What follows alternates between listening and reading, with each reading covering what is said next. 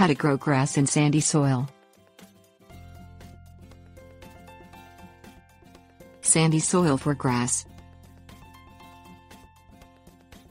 Sandy soils are made up primarily of sand particles, which are larger than the particles that are predominant in clay or silt soils.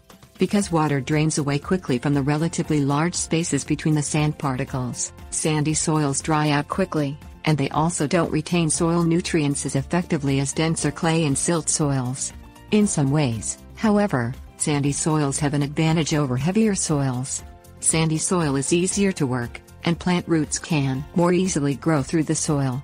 Sandy soils drain quickly, so are also less prone to problems with standing water, which can injure or kill turf grass.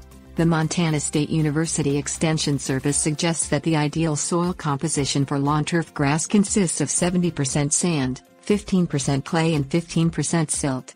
Any soil with sand content above 50% is considered to be sandy soil. So many sandy soils are actually well suited to growing turf grass. Grass varieties for sandy soils.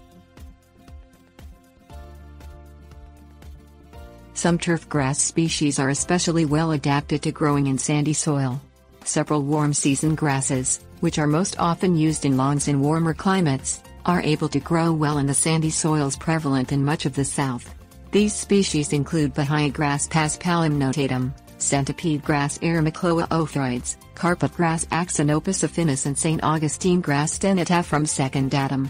Bahia grass is winter hardy in U.S. Department of Agriculture plant hardiness zones 7 to 10, centipede grass in zones 7 to 8, carpet grass in zones 8 to 9, and St. Augustine grass in zones 8 to 10.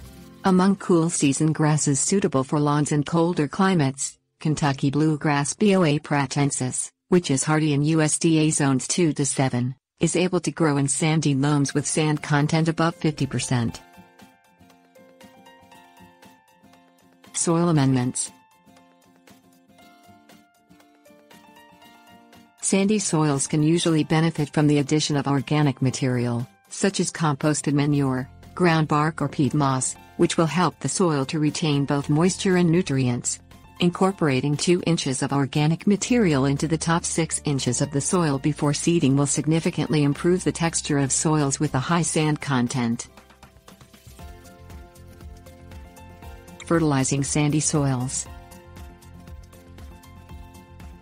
Turf grass grown in any type of soil will benefit from the regular application of fertilizer, but sandy soils may require even more fertilization to make up for their lack of nutrient-holding ability.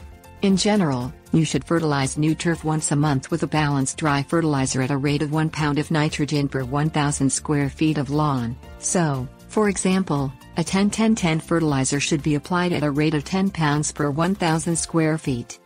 Sandy soils should get an additional pound per 1,000 square feet of nitrogen-only fertilizer in between applications of the balanced fertilizer.